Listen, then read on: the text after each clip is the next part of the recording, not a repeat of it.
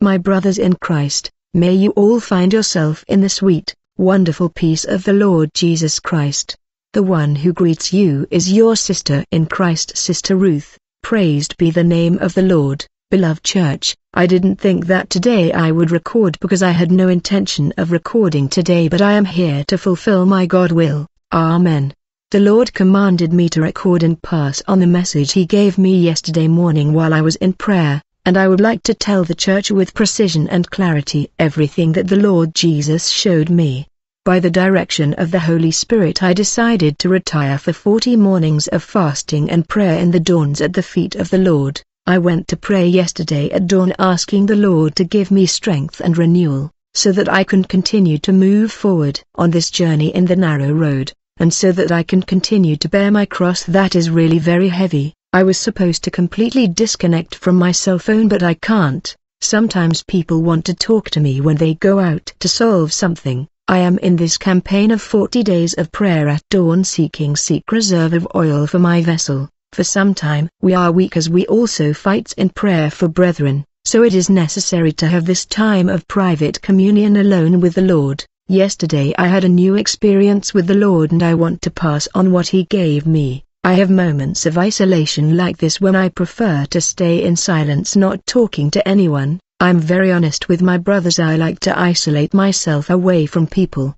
processing everything because the one who fight for me is the Lord, not men. But while I was praying in the early hours of the morning, first I went to take a late bath to be cool enough to sleep, then I went to pray. And when I was on my knees praying for a while, my spiritual eyes were opened and I saw a valley of hell. It was the first time that the Lord took me to the valley of the Christian and gospel music. I had seen it in vision in my room, but He had never taken me there, and there I could see many singers of the gospel world who had sung here on earth and they were agonizing. I saw many singers who died recently. Some died of COVID, some died from cancer, some died from accidents. Some died from various circumstances. Some of these souls have been in this doomed place for a short time, some a few months, some a few years of suffering and agonizing. They stretched out their hand to the Lord, but the demons forced them to sing in the furnace of fire. At that time I felt so much compassion. I didn't listen to their music when they were on earth. What I know about these Christian singers is what people say, and the Lord told me, people said that they're in heaven with me. But look at where they are. It's lie. They are not in heaven. They are here doomed forever. I was there seeing them suffering. I looked to the Lord and said, why are they here? The Lord has previously revealed to me about what's going on behind the gospel world, and He said they are here for the money. They are here for the fame. They're here because their hearts were in money and fame. They are here for the satanic record companies.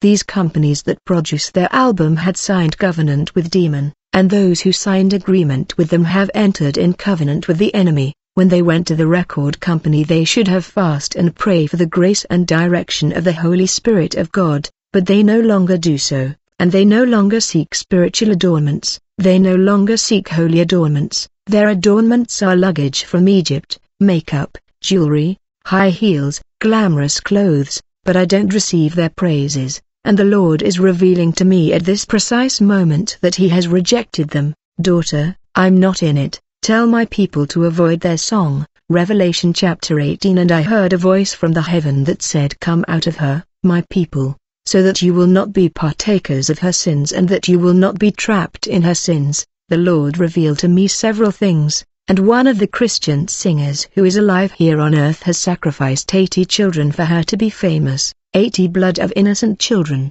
She will have to respond before Jesus Christ. The Lord said to me, I will allow the devil to kill her. I will give the order to the cancer demon to enter her. She will be desperate and will ask for prayer, but I will not give her deliverance because her sins stinks in my nostrils. I will turn my back on her. Many here on the land think she is from God. Many think she praises Jesus. The Lord told me, this singer sings songs that talk about me and talk about my Father, but it is not for me, and I saw the principality that inspires these people to write their praises. Normally all the praise must be inspired by the Holy Spirit of God. Tell them come out of their sins as long as there is time. They are full of themselves and many of them are fallen in the pit. Masonic singer have no fear of the Lord, they only care about fame. They are hypocrites, liars. The Lord is not in this. Leave them. Church, come out of her, my people. Matthew 6 verse 20-21 says, instead store up treasures for yourselves in heaven, where moths and rust don't destroy and thieves don't break in and steal.